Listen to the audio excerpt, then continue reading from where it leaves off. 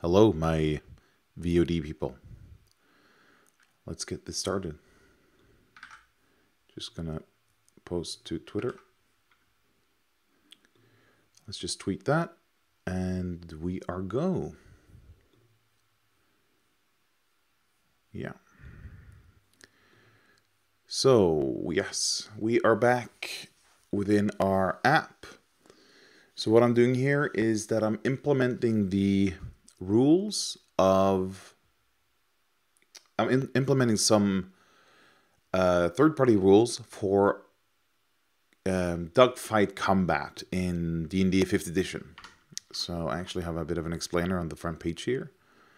So the rules are called Aces High, and they are, as I said, for dogfighting. And they were originally published in the D&D magazine called Arcadia, published by MCDM, Matt Colville's company, in their third monthly issue.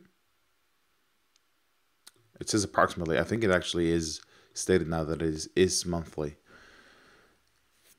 You can get access to the rules by supporting their Patreon or just buying the issue directly on their web store. So you need that for all the content, how the rules actually work, and some of the content related to how to use different kinds of flying vehicles or creatures or whatever. But so what I'm implementing here is this is the front page as of now. You head over here, you select the name. I'll just go with the default one. And then you start a scramble. So we start scrambling, get a good roll. Oh, yeah, a 20. That's the current roll. That gives us a opening altitude of 6. And the altitudes available are 2 through 12. Because if you're at altitude 1, you're basically crashing. So, we now have the scramble phase implemented. So when this is done, ideally the other players will connect before scrambling. So you'll get a list of the players in the roster or that are connected at the moment, and you'll start scrambling for 5 seconds. You roll until you get a desired, or you bet on kind of getting the highest roll on your D20. And once you're done rolling, you stop and wait for the time to run out. And when it does, you get an opening altitude based on your roll. So as the Dungeoneer Extraordinaire, I got a 6 as an opening altitude, which is the highest available result. So at this point, we're ready to start combat. And we can click Start Combat, which will just show us this, which is basically the same thing. It's just another list with the each player and their opening altitude. So I have an off-screen list to go to check. Where are we? Altitude, yeah. Okay, so when it's your turn during combat, you got 2 phases. You got the stun phase and the action phase. So we need to kind of support that at some point. And then we kind of just have to list what's available, because there are stuff like gut moves which you can use at different points. But these gut moves, they are considered content, so I can't publish those.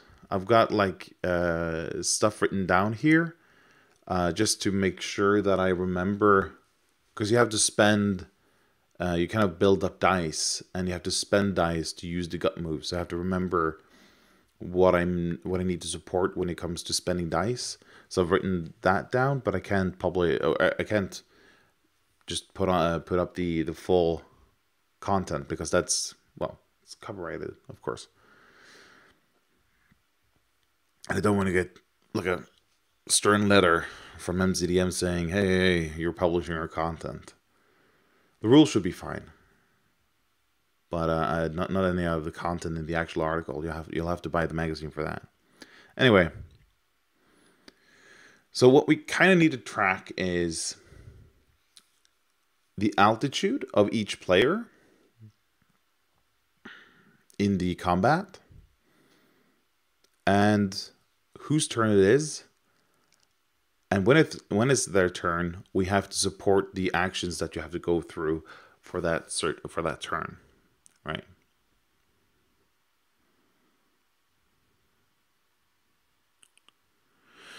Okay, so first things first. What's that then?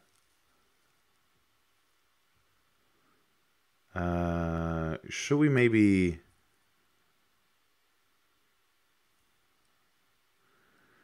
You should probably have some kind of height indicator. My initial thought was some kind of like lines, and then then we would show like small tokens to show how high up you are. Is that maybe... Do we want to do that? It might get kind of noisy if we're supposed to have all 12, but might we perhaps just say show all the lower 5 levels, and then just compact the upper 6 to only the ones with players that are actually there. That might work.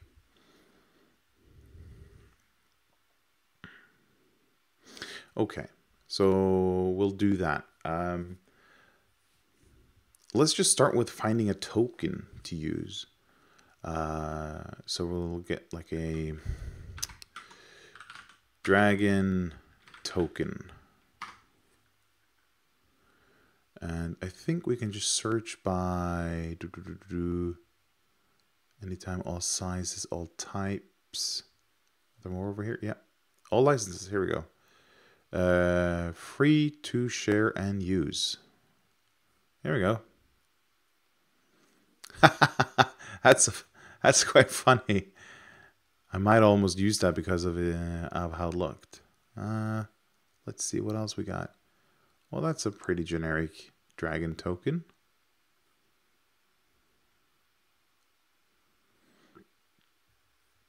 It's a bit more what I had in mind, like what I had in mind. Yeah, that's probably not. You know what? I'm just going to use this, I'm guessing. Yeah, I think. Oh, it's from RuneScape, actually. Dragon token. OSRS.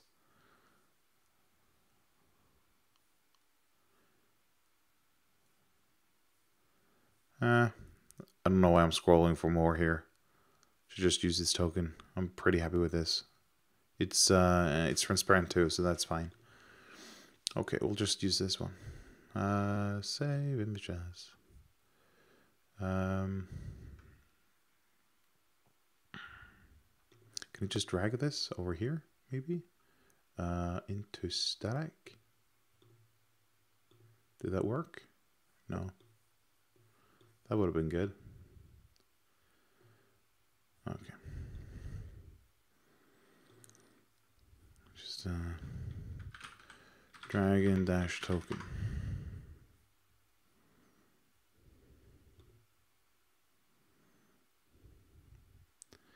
Let's see. Can I do this maybe? Don't know if you're seeing any of this on the stream, but I'm trying to move a picture into my... Okay, here we go. Yeah. So here's my dragon token. It showed up. Should I maybe... Nah, I'll just... You know what? I'm actually going to put it into its own separate directory just to make sure. So we'll just keep that in placeholders. Makes it easy to find what we need to switch out before going live. Yeah, let's move that to placeholders. There we go. Yes, let's see.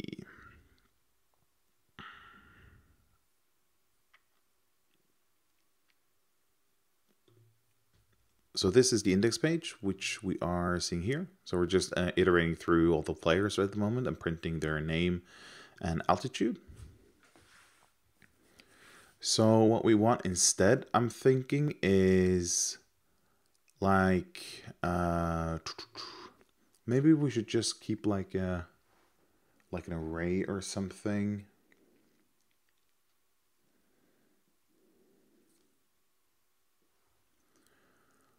I might just keep. We're not going to make the most beautiful code at once. We're probably just going to make everything work first and then kind of clean up and go through it and make it better afterwards when we actually can see what works as general, works as to be generalized and what doesn't. So we'll just have like a what should we call it? Like board or arena? We'll just call it arena, I guess. And it's supposed to represent like the place where everyone is battling. I keep looking over at my own image, but that doesn't work. I need to look into the camera where you guys are. Let's see. It's supposed to be a record. And it's going to be a number to an array to a player array. Like so. And it starts out with 2 and then empty array, and that's what it does.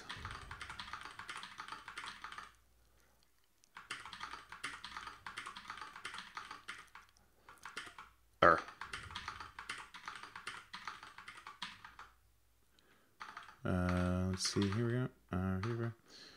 Oh, no, we just need the 12. There we go. So that's all the supported altitudes in order. So that's the first thing we do. And after doing that, we go through all the players and assign them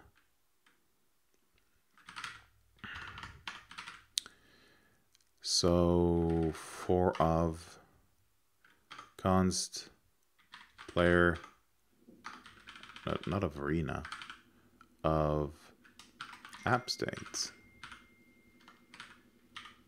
the players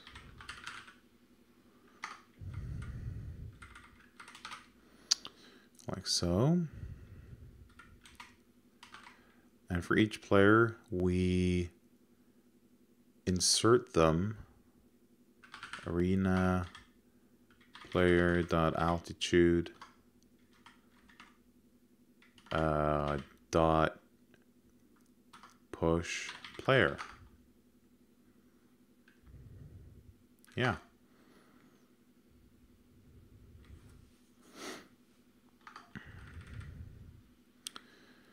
And inside of here, just delete these lines. We're not going to iterate over the players anymore, but the objects.keys of arena,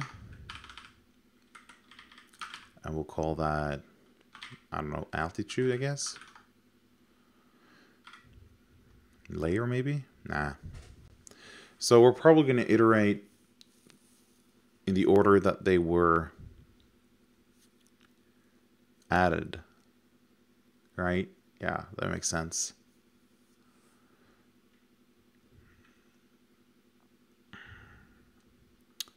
So maybe we should reverse that.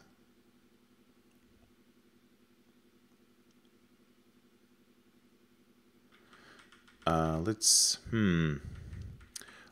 add a function here actually. Get layers? Is that, sure, we'll call it that for now. Get layers, which is object.keys for arena. Then we're gonna sort, yes, on A and B, where B minus A, which will reverse it. Then we'll map, and we'll say for each key, give us the arena of key. We probably want both the key and the array, right? Yeah. So we'll say altitude is key and players is the value, like so. And we need to add some parens around that, like so. Yes. So we'll change this to be get layers. Guess we'll just change this to layer 2 to make it more obvious.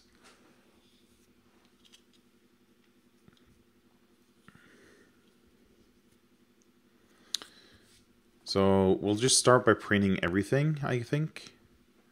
So let's do like a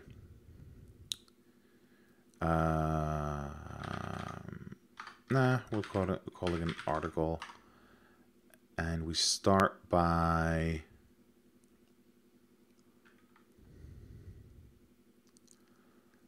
using like an H2 maybe, and inside of here we'll put the layer dot altitude, and this is layer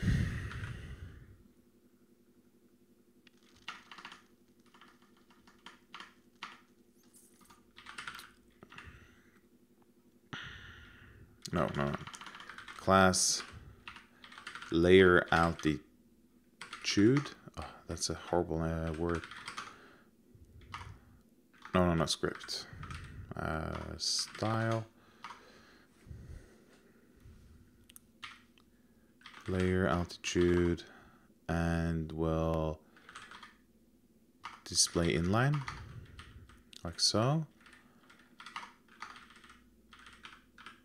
And then we'll just class like layer to this, and we'll say for the layer is supposed to be display flex.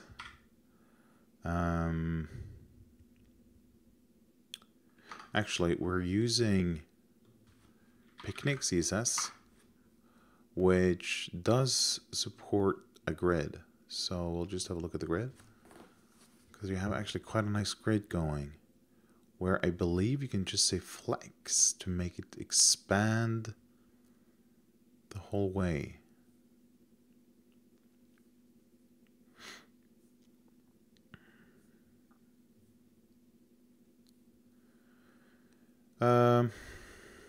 Let's see. I misremembered. Okay.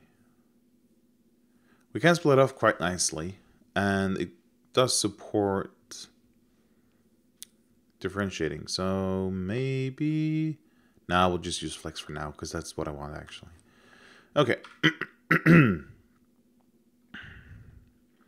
Display flex, we want a row, that's what we get by default, and we want the second item to actually flex, but we'll have to fix that next. Let's do like a just use a div. Oh, that's not a div. Just use the div, and this is like a layer players, I guess. Layer players, and this will flex a 1 to make it expand as we want it to. And inside of here, we're gonna actually do another for another each, which is layer dot players as player. Just close that off. Oop, didn't want to do that automatically. And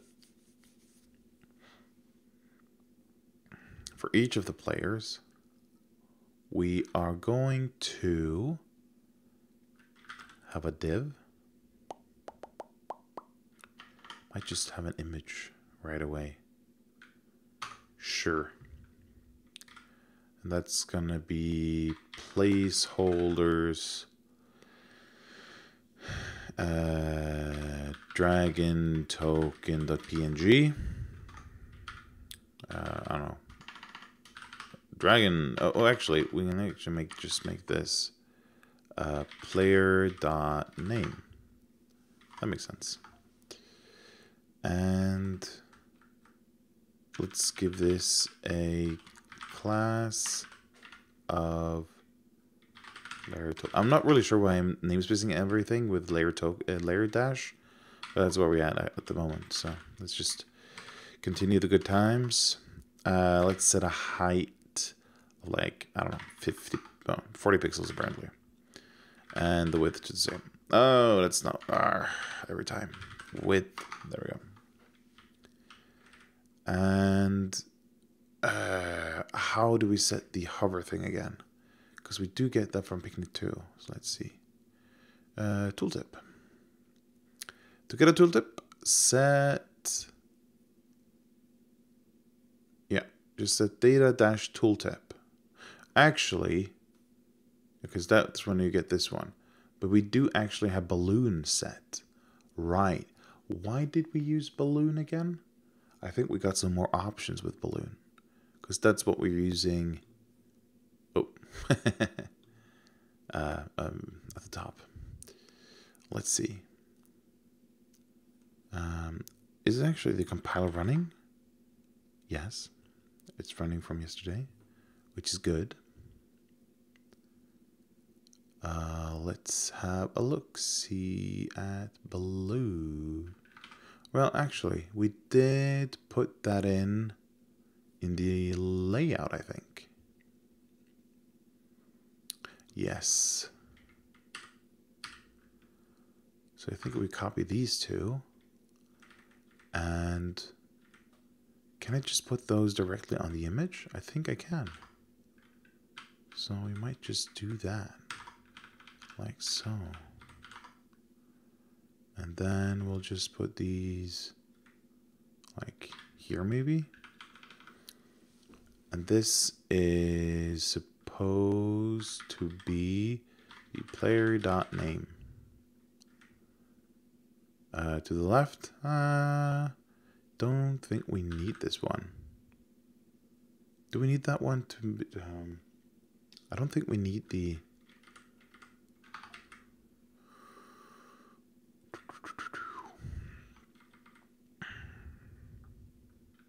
let's just change this to top.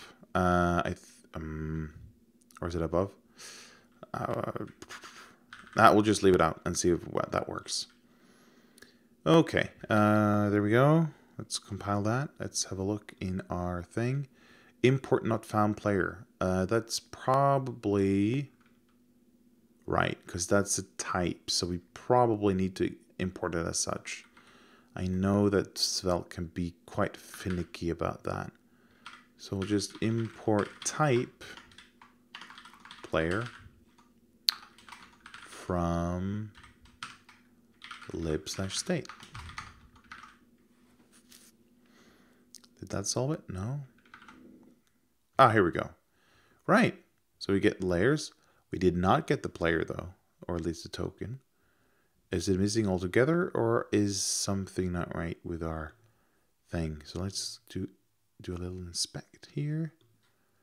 I think we're supposed to be at altitude 6, if I remember correctly. So let's just inspect over here. Oh, this seems very empty.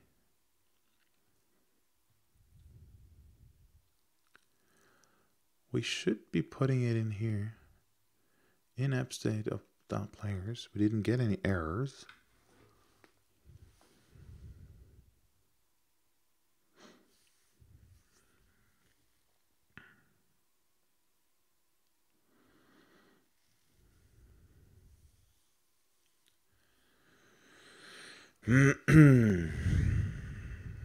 Let's see, app state.players. in the arena of the altitude. We'll get that when we push the player. Might it be because we're not reassigning? Let's try that. Oh.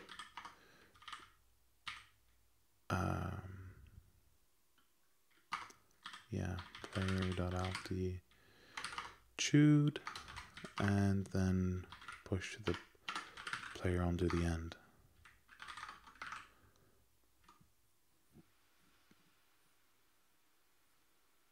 That didn't look like it helped.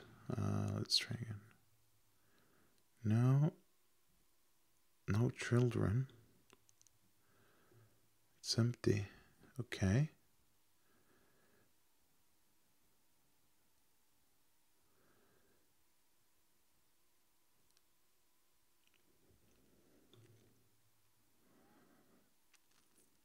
Doesn't look like any players are added.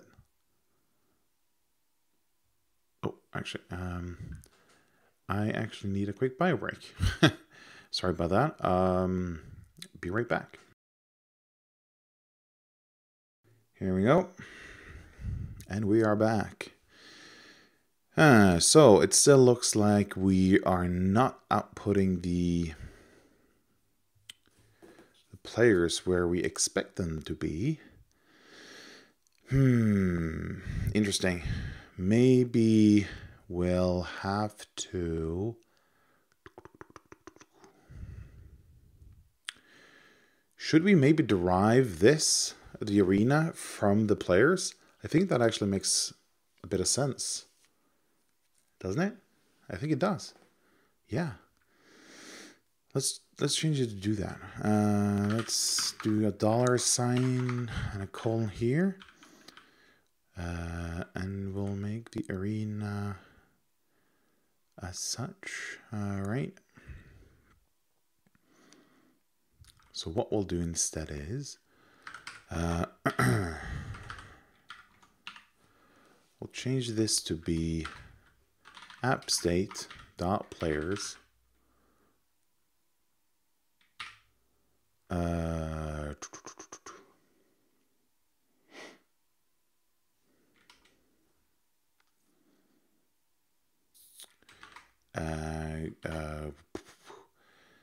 the players will do, let's see, just do this for now. Reduce,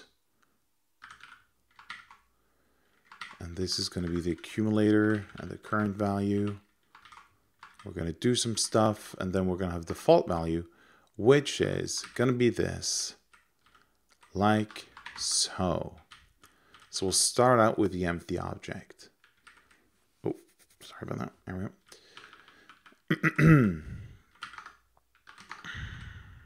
And inside of here, we will, we will take the accumulator, look up the altitude, and we'll push to the returning array the current value. Then we'll return the accumulator. Like so. Well, that did not work. We don't actually need this anymore if we do this. And this should be fine, I think. Yeah, this is probably fine. We're not getting any compiler errors, so we're probably getting some errors in here. Ooh, there we go. Can't convert undefined to object. Well, that's not very helpful. Error during init index.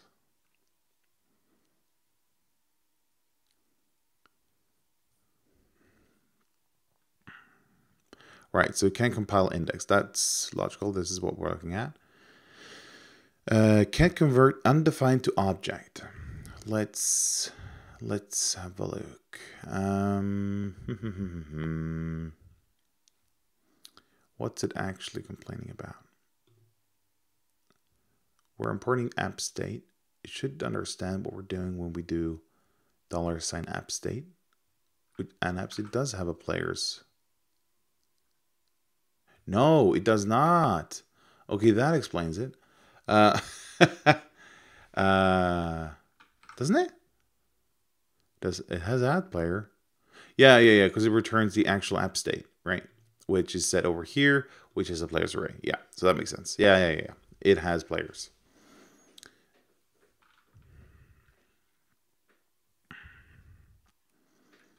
So it does have players. So this should be valid. Maybe we should just do like a simple console logo in here. We'll print out the accumulator for every step of the way. And actually, let's clear this and refresh.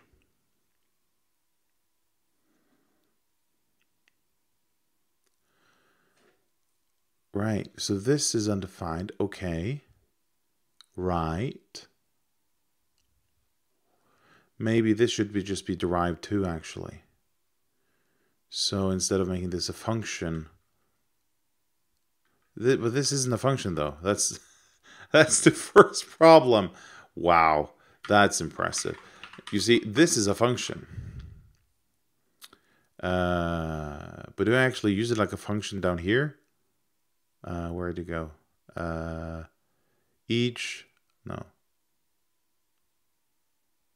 Yeah, here we go. Get layers. Okay, yeah, so I'm just using it as a variable. So we do this instead. Let's see what that, okay, that prints something. So that's a good start. So we're back to printing, and it prints all the appropriate levels, which is good. But we're still not getting the...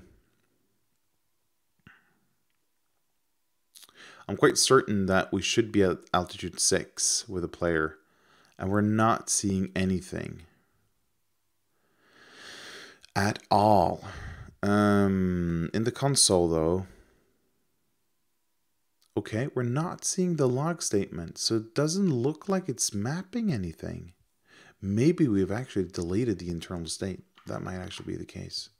Okay, so let's start the encounter. We'll just do this. Start scrambling. Yeah.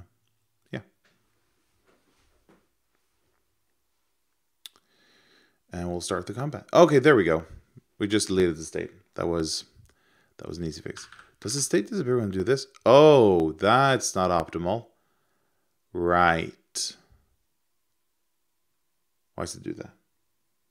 Because it reinitializes every time we refresh.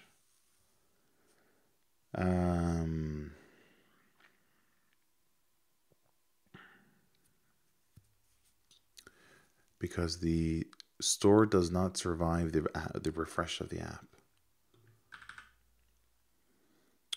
So we did actually solve some problems that we didn't have, but I actually like this better anyways. This is a lot better. This reacts properly to if players leave or come back or something too, which is good. And it will handle updates also, so we can just reassign the players, and actually it'll just work, which is good. Now, however, we have another problem. I know kind of what we could do just to keep this state around for now. I'm kind of inclined just to... We'll just add it to local storage for now.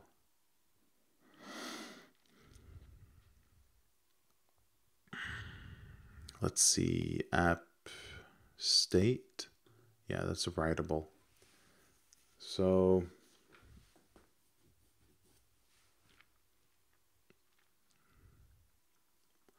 I believe this takes a second value, but I don't think it's what I want. No, it's just a start stop, not a notifier. That's not what I want. I want to... there was a pop-up on my screen. I actually want to subscribe to every time the app state changes. Yeah.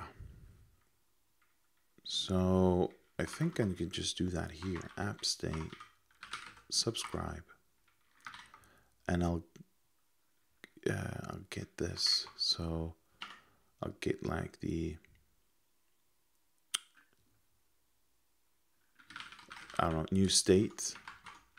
I'll just do local storage dot set item. Call it app state.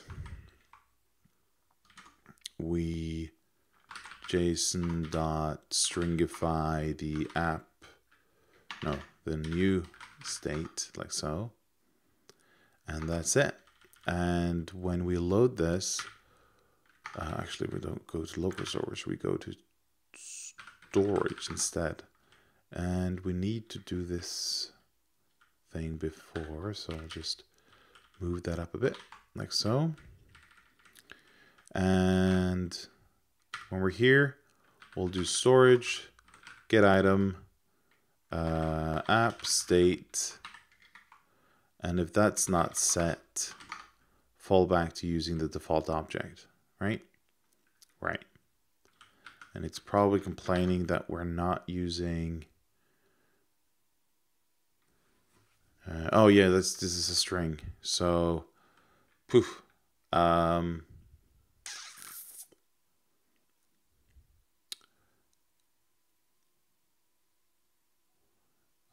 Yeah, so we'll probably just store this in us.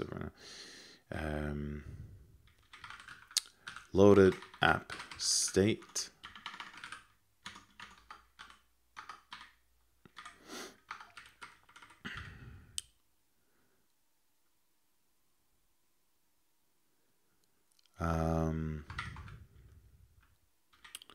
So if we have a loaded app state, JSON dot parse loaded app state, and if we don't, return undefined, which will fall back to doing the other thing. Okay, this is a bit overcomplicated code, but sure, it works. So we'll start this whole thing over, like so. Starting counter, as a engineer extraordinaire, start scrambling. Oh, right, that's a good roll. We will start the combat. We're present, excellent. And if we hover, we should be getting the name, but we're not. But if we refresh, we stay. Okay, that's good. Right, so let's go back to fixing what we actually wanted to fix, which is, first of all, the hover thing. So we'll just look at balloon CSS, which is what we're using for pop-ups. It's a CSS only pop-up library, which is good. Yeah, so that's up. So we have to use the data balloon pause to get that working. Data balloon pause up. Let's go back here. Okay, so it's not working on image. I'm guessing that actually, why are we getting a hover thing? That's interesting. That might actually be one of the caveats somewhere around here where it says we do not support these tags specifically because of, yeah, because they don't have pseudo elements, because they're self-closing elements. That's the one. Right, so that's why I kind of was wondering to wrap it in a div for this exact reason, but I couldn't remember if image was one of them. But it is, so we'll just do this instead. No biggie. And if we hover now, okay, that's not exactly what I was expecting. Let's see. Well, actually, we don't actually need to flex this way. So we'll just do this. We'll remove, let's see.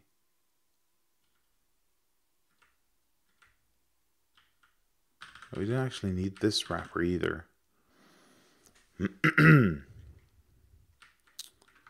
just do this instead.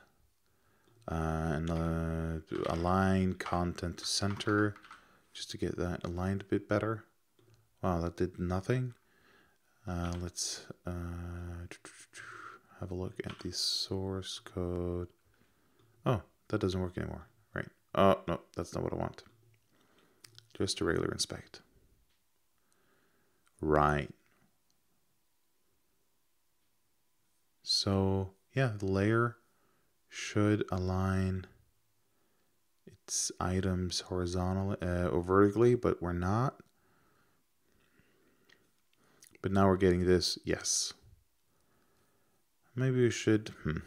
We might want to switch the balloon library out for like a JavaScript one that can actually take into account the edges of the window or the viewport, so that the labels don't fly off the screen. But for now, we're just going to leave it as is. It works, and if we need anything better, we can always move to something better later. The only thing is, though, I was kind of hoping that this would center better, which it is not. Might that be because the div is actually the full height? Does that make sense? Or rather, why is it doing that?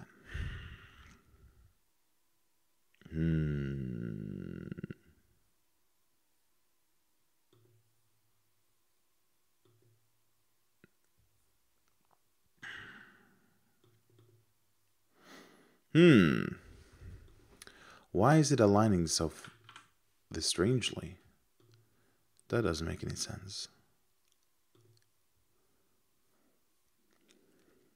What does the value say over here?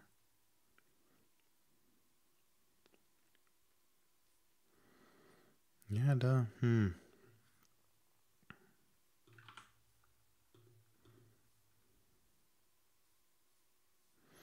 Because the image is small, that's not a problem.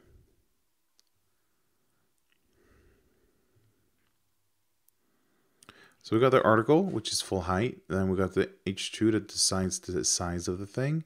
That's fine. But then we got this div, which is stretching. Should it be doing that? Maybe it should.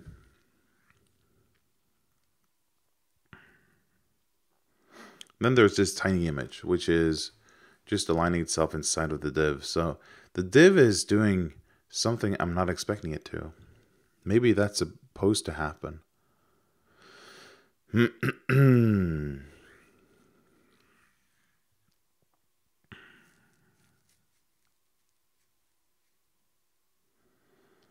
Color, font size, line height.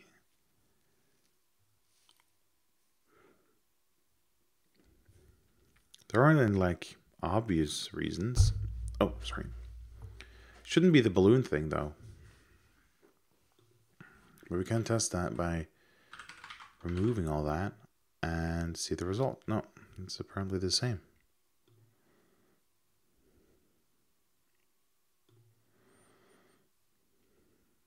Yeah, the div takes the whole height. I'm kind of surprised. I thought it would shrink, to be honest.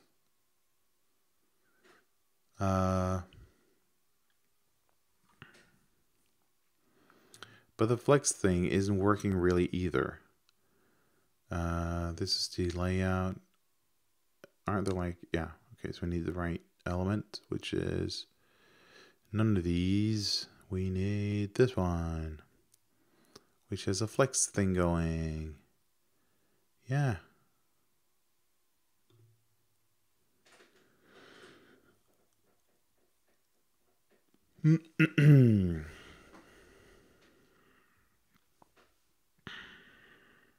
Oh, right. We're using the wrong... Man.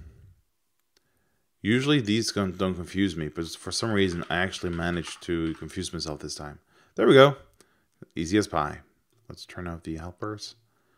Yeah, a bit of padding should get it working, but yeah, it's on layer 6. That makes sense. Very clearly, it's on layers on altitude 6. Very easy to spot. So yeah, let's just commit this. I'm a fan of small commits, so we'll just add this in. Display each player at the correct altitude. Also adds placeholder token.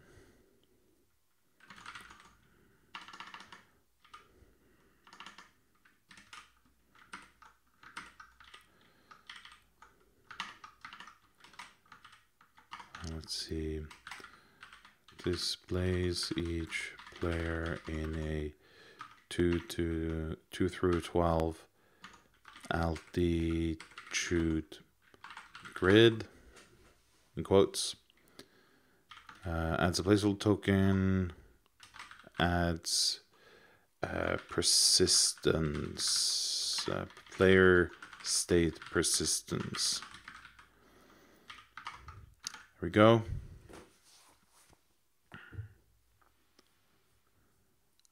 Let's see. So maybe the next thing should be, we should be able to change the altitude. For now, I think we're just gonna, maybe if you click it, you can select a new altitude, just to be able to test this. I'm thinking we have to give it some more options later, but that's what we're gonna do for now. So we're just gonna add an on click for this, I think. Let's see, let's just round up the on click. So change altitude, I guess. Yeah. And it's, should probably take the player. But I'm thinking,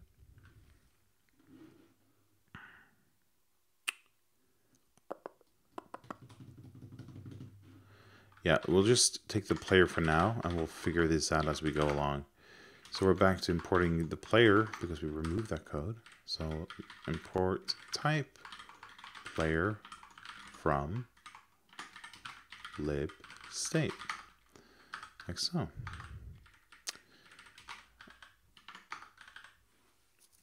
And to change the altitude, we take the player. Yeah, and we pop a, what are they called? Prompt message.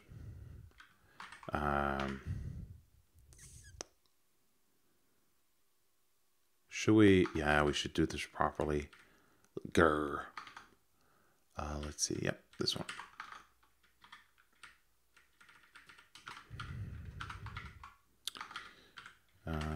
Yep. So we do this. We do play. And what's the strings? This is the scramble part. So play. Let's. I don't know. Combat maybe. Combat. Change altitude.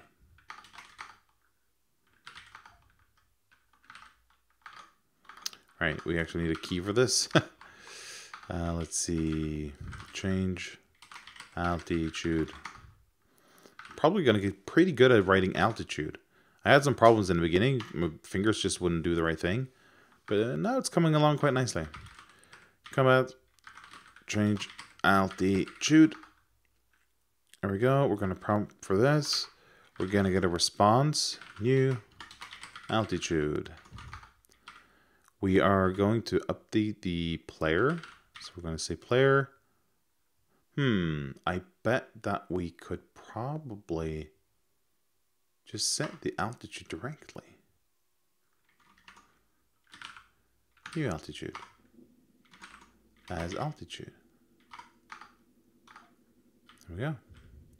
And this goes back to, we can't have this, so we need to do this. And we need to add the click handler over here.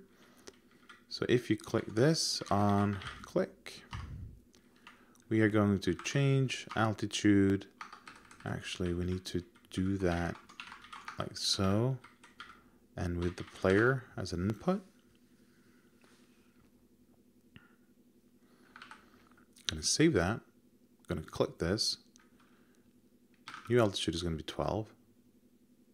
Yeah, it doesn't update. If we refresh though, okay, we stay at the same place. So quite clearly, we need to push that back into the app state to be able to change that reliably. So we'll just head back to state. Oops, that's the wrong window. Here we go. We need to head back to state.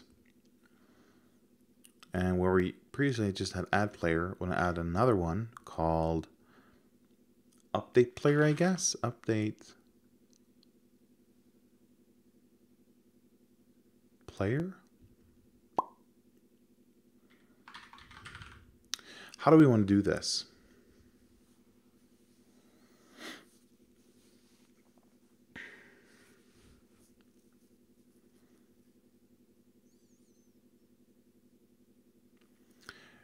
There are multiple possibilities. There are like where we just pass in the new player, but then we have to kind of find the original player in some way.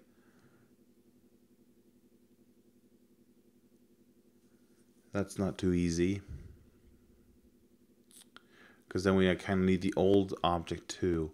Maybe, and another way would to pass in the updated object and replace it, and we could match on an ID. And the third option is you pass in an ID and a callback. So you use the ID to find the right player, then you pass the player to the callback, and the callback updates the player.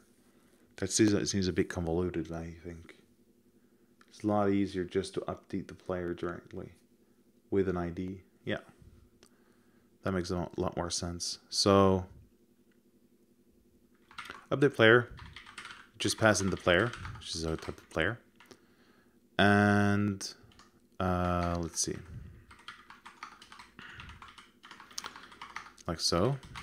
We'll add a comma here, and we'll head up to player. We'll add like an ID, which is a, I'll just store as a string. That's easiest. That's easiest.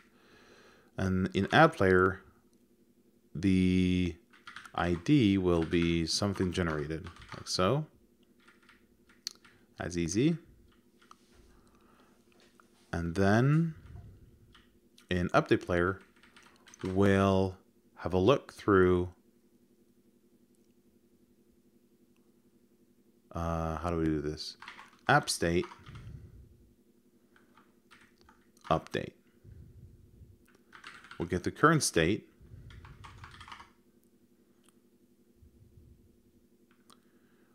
We'll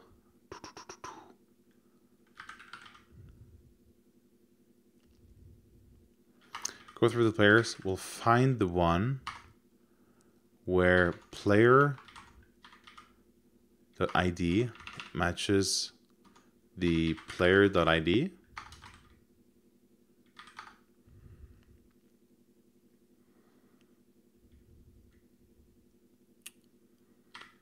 Then we'll be able to, well, maybe we can just do this. Right, because we want to replace it basically with the new one. Yeah, I know what I'm going to do. It's what I want to do all along. I want to do this immutably. So players is going to be a new thing. So players is going to be curr.players, but we're going to map over everything for each player. If p.id is not equal to player.id, just return p. If not, return player. So this will iterate through all the players. And if the current player in the iteration is not the player to be updated, just return it as is. And if it's the one to be updated, return that instead. So that means it will go through the whole array, and if it finds a match, it will swap out the match and return a new array which is updated. So we'll just return current at the updated thing. Then we can go back here. We can say that when we want to change the altitude, we get a new altitude. We got the player. Then we just do app state, update player, update player. We pass in the player, like so, and it gets handled automatically. Hopefully. So we're at 12, okay. Yeah, that did not work. Why did it not work? I feel like it should work. It does kind of the same thing that this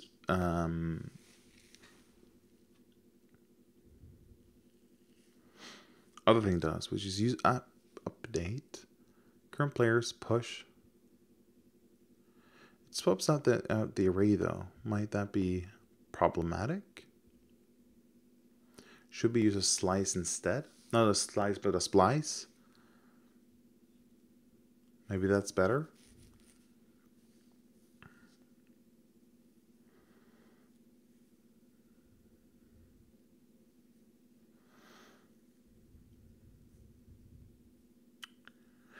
We do change the altitude though, don't we? Get the player. We prompt for a new altitude. Well, this is some kind of text on a string, I'm guessing. Yeah. So we should probably parse. This is an int.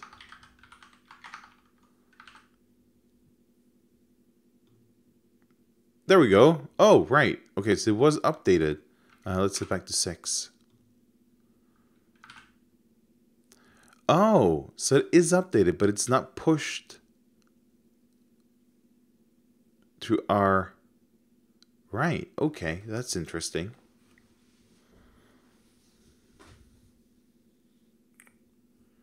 So we are updating it. It's being stored and saved and everything.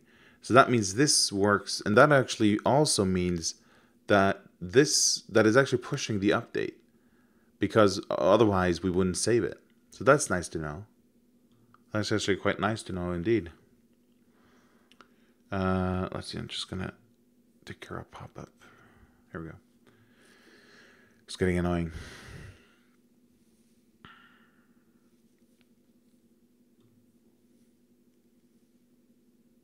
Huh. Interesting.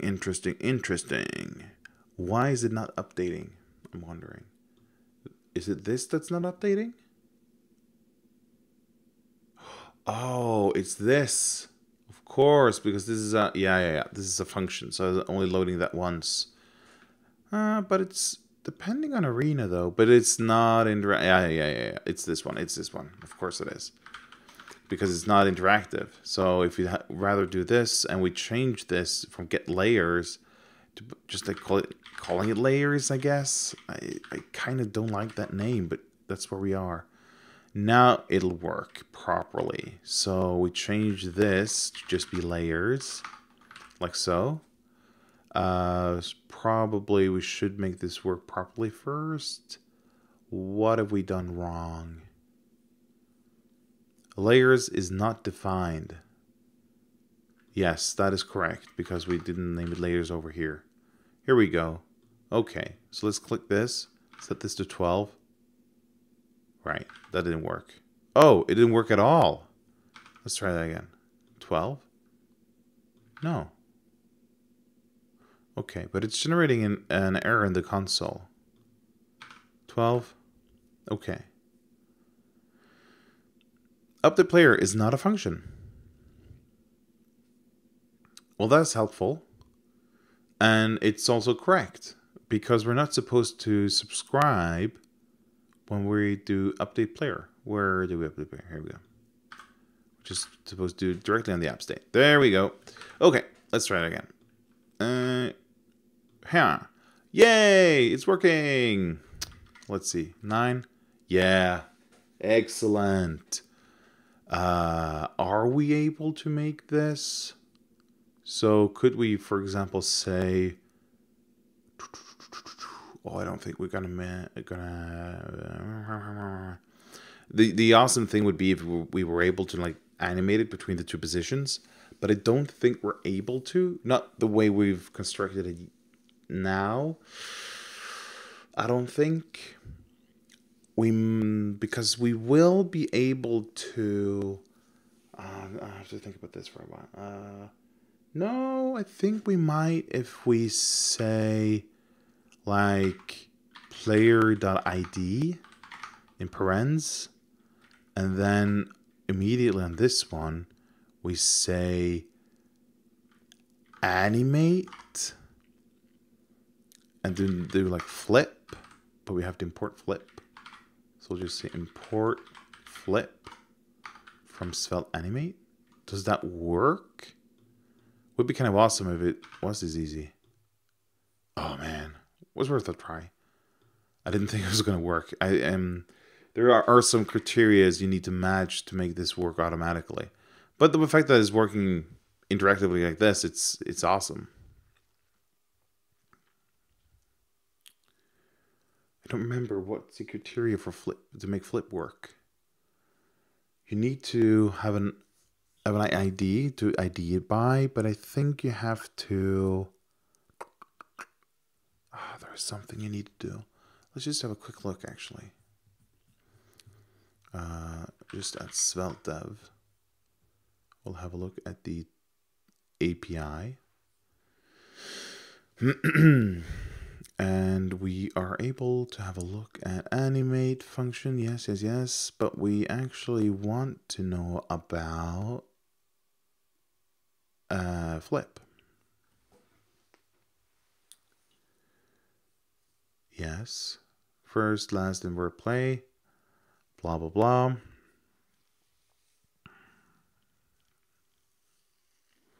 Yeah, because it's able to move them as long as they're all in the same loop. But I think the problem we're having is that we're looping twice and it's not really recognizing what the hell we're doing. I think that's the problem. So I'm not too surprised that it didn't work, honestly. But I think the problem is that we're looping twice, so it's can't keep track of where we actually are. Does it work if we add like a... No, it doesn't. No, it doesn't. That just complicates things. Yeah. But I'm quite happy with it just jumping between the layers as is. I mean, this is so cool. Very minimal code to make this work, I think. It could be a lot nicer, though. But that's not what we're here for at the moment. Okay, so we'll just I'll just commit this in the off-screen window, which you can see. Let's see. Add support for changing altitude. Adds temporary feature to change altitude by using prompt. So it's not the most elegant solution, of course, but it works, and it lets us test that we're actually rendering stuff correctly. And the next thing I want to actually implement is just the compact version of this, where we actually don't render anything if there isn't anything to render, right? So when we've got a layer,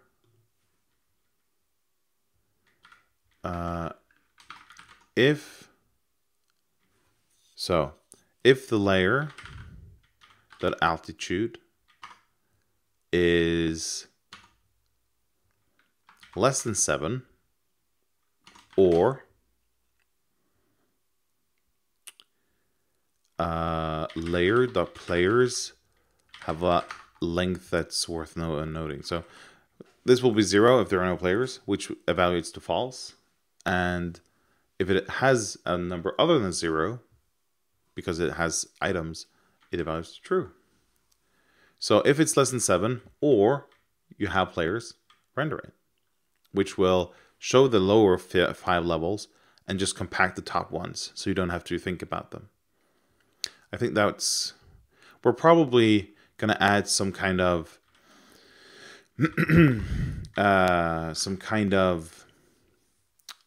indicator that, like, yeah, there are some hidden layers here, but you're not going to see them. So we could quite easily add that, actually, just by doing like an else, and we'll just do like an HR here, right? So you're able to see that there are some stuff between here. So if we click here and say, yeah, we're actually on 9 now, we can see that, yeah, there's more stuff above you and more stuff below you, but that's not relevant for us right now. Yeah, it actually worked quite well. Yeah, let's quit this too.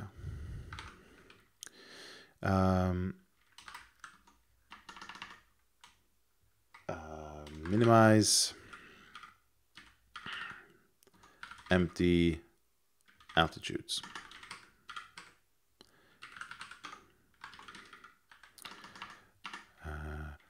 Renders HRs instead. Oh, that's not how I write instead. Instead of a full layer when there are no players at that altitude,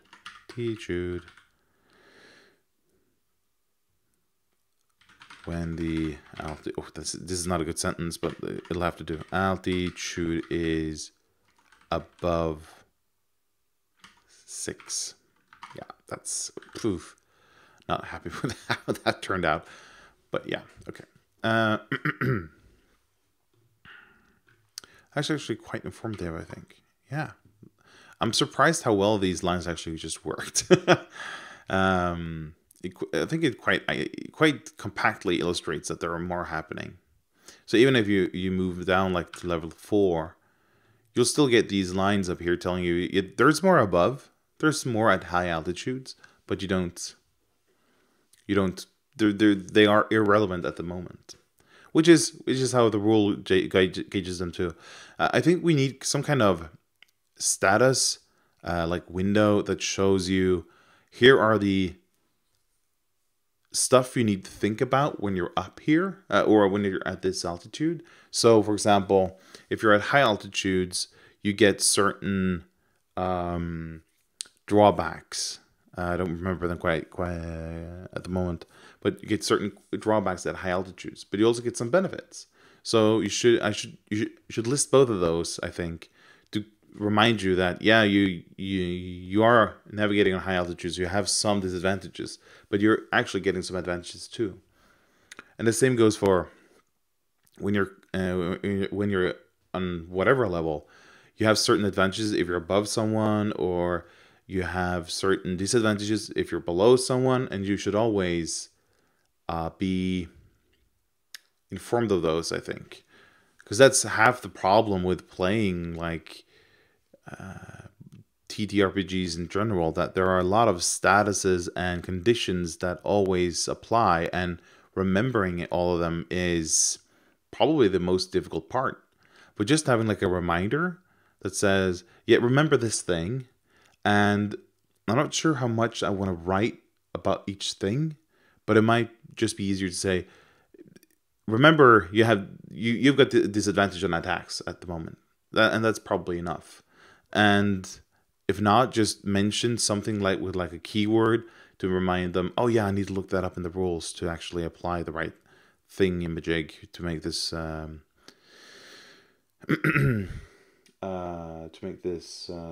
roll correctly. Right. So we got the altitudes working. What time is it? Yeah, okay, so I got probably 20 minutes left, if even that.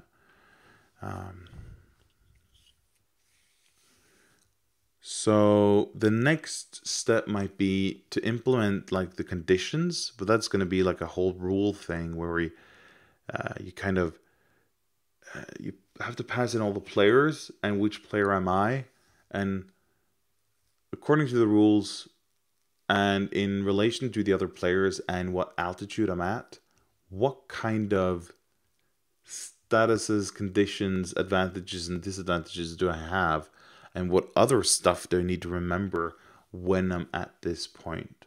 And this is not even considering that you're both in a stunt phase and there's an action phase to your turn. So in the stunt phase, you roll some dice, you see how well you're able to position yourself in relation to the other characters or creatures in the combat. And the action phase is you actually doing like a proper turn where you're doing melee attacks or spell attacks, and you're using the dice you just rolled or dice you've accumulated from previous rounds and spend them to do cool stuff. Which is probably the coolest thing about this thing is that it allows you to do cool stuff when you're in the air. More than just like flying directly above the battlefield. This is like dogfights. You're swirling and navigating and dodging in the air. But quite high up, but not too high up. You're not at high altitudes. That's also modeled here, but yeah. I think it's quite cool what you're able to do with these rules. Yeah. Okay, so the next thing I'm imagining that I'm going to cover is actually the rules thing, where you... Do I, though? It doesn't really make sense unless there are other players to kind of experiment with. And at the moment, I don't have support for that, so maybe I should just auto-generate some players. Yeah. I give them some tokens. Maybe that's an idea. Maybe I should do that. Yeah. I might actually just auto-generate some players. That makes it easier to work with in the long run. Right. So, in the scramble phase, at some point we add like the player. Where do we do that? Over here. Yeah. This is doing quite a bit of stuff at this moment. Let's see. We change the state. We clear the interval. Let's do this, and I think we're just gonna auto generate like a few players. What we actually need to do is give. Okay, so we're just gonna copy this, and instead of using the player name, we're just gonna use like we got Bill, and Bill is getting in. We're doing current roll, but we're just gonna roll dice, and we're gonna roll. No, not roll die. What's it called again? Generate dice roll. That's a long name. Roll a d20. And then we got Amy. And yep. And last but not least, Rory. So they are all going to play with us. Doing some dog fighting. So if we now go through the setup stage, start an encounter, we're going to be the Dungeonaire Extraordinaire. We're going to start scrambling. We're going to get a... there we go. A good roll. And we're at it twice. Ugh. That's not intentional. Oh, yeah, because that's... Right. We actually need to clear the players first, in case we have any old state laying around.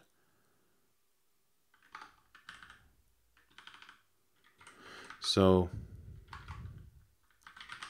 Clear players. Reset, I think. Should probably be the last thing we do. Reset.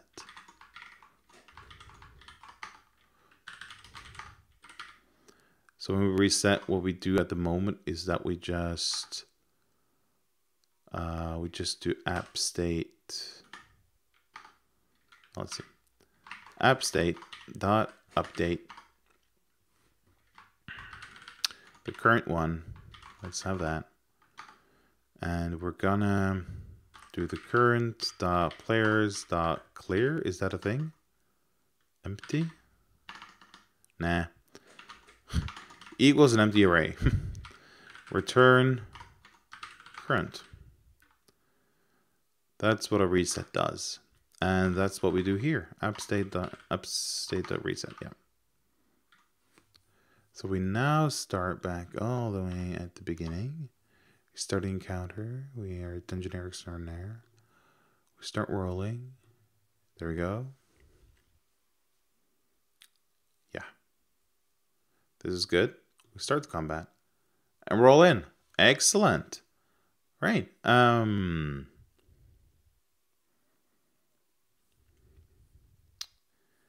So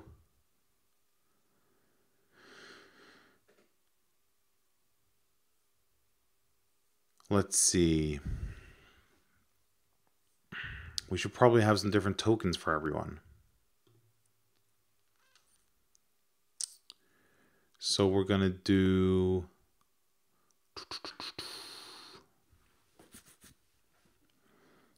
rename this to Dungeoneer. Dungeoneer Extra, or let's just call DM.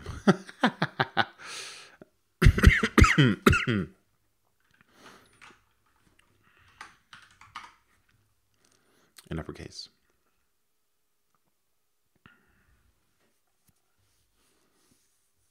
Yeah. And can I just do like a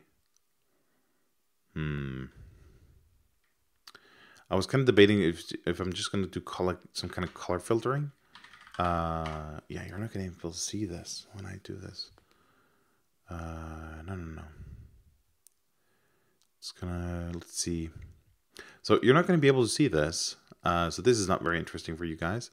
But we're going to try just doing some simple color filtering on this image. Does this work? Yeah. Okay, so I'm pulling it into, oh, that's not a good idea.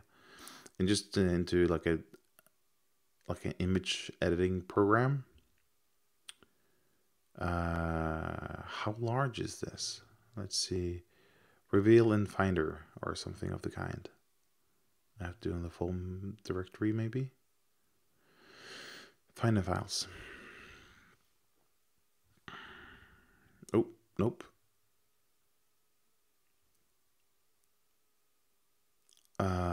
Really?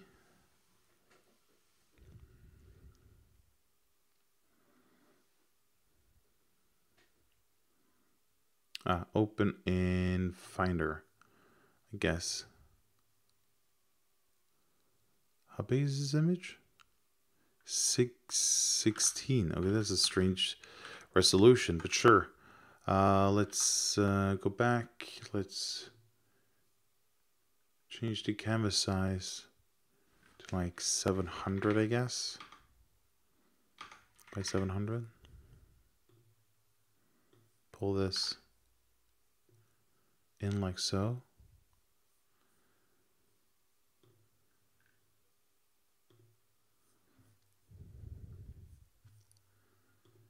So again, this is very interesting for you guys, for you people, because you will not be able to see anything that's happening. Am I able to do something easy here? I'm not really an editor of any expertise.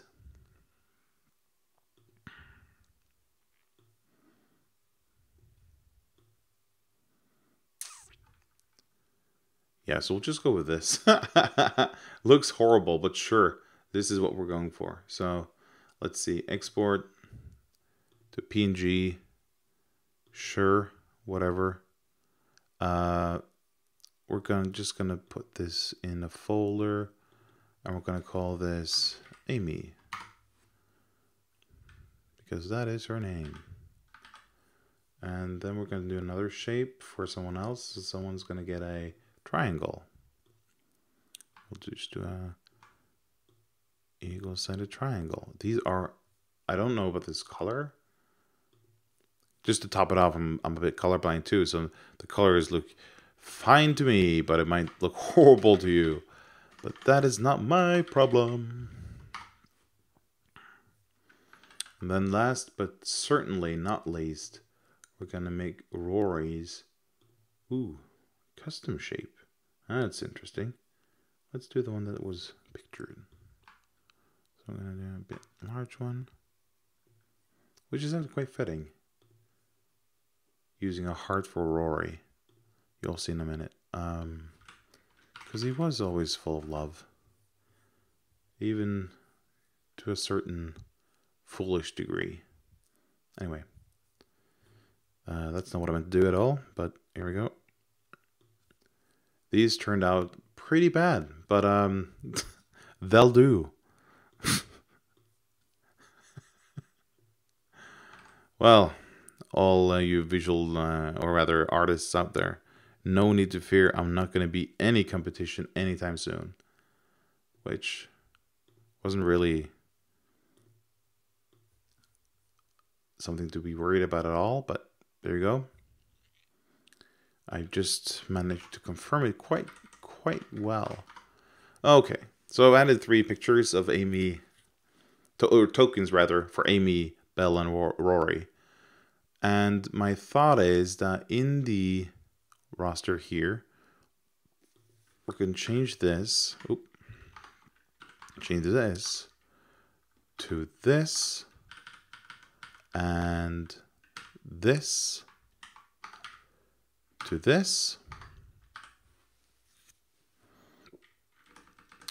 and we'll change this to player.name.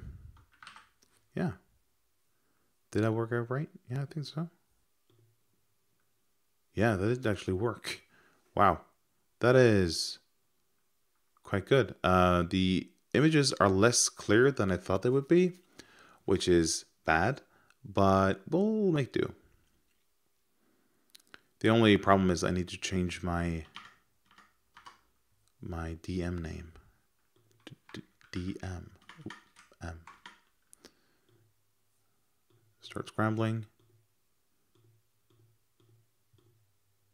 I'll just stay for 5 then. Wow. Right. I could just hover too. Oh, that's very pretty practical at the moment. Ha! So we're able to hover to see who they are.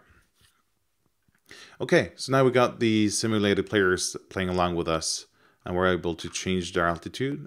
Oh, we're not. We're not at all. In the accumulator, current altitude is undefined. Okay, that seems unlikely, but sure. So is the altitude an invalid? Oh, right. 13 is invalid. Wow, very good work. Okay, let's do 9 instead. Okay, let's just refresh this. Ooh, I think we might have just ruined something. Okay, let's start over. Okay, here we go. Starting counter. We have to be named DM now to make the tokens work. We will take the 6 as the opening altitude. We start combat. Okay. Now, Rory is going to move to layer 2, which he does. And the DM is going to move up to 10, which he does. Yeah. Great. Okay. So this is working. This is working quite nicely. We should probably... we should probably add some checks here, but this is not going to be the way that we're going to change altitude anyways. So it's not going to be such a problem. We might just add like a change altitude thing on the app state instead. Just to have the proper checks and everything when we're changing altitude, because we might do that from multiple places at once. So that's the thing. yeah. So we're gonna add this to a commit just to make sure. Auto generate some players when starting commit. Generates 3 other players to simplify testing with multiple players in the commit. Like so.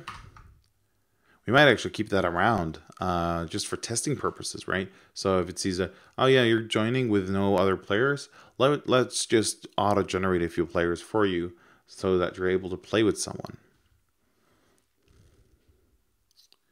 That would be actually be kind of cool. Okay, so that's that. I think we're gonna end it there. It's 5 to 12 o'clock at night, midnight for me, and I have to work tomorrow. And I think I've been streaming for like 1.5 hours. Yeah, a bit over an hour and a half. So that should probably be enough for now. So yeah, if you're watching this on the playback, thank you for sticking all the way through. So have a good one, and I hope to see you next time. Snaggis.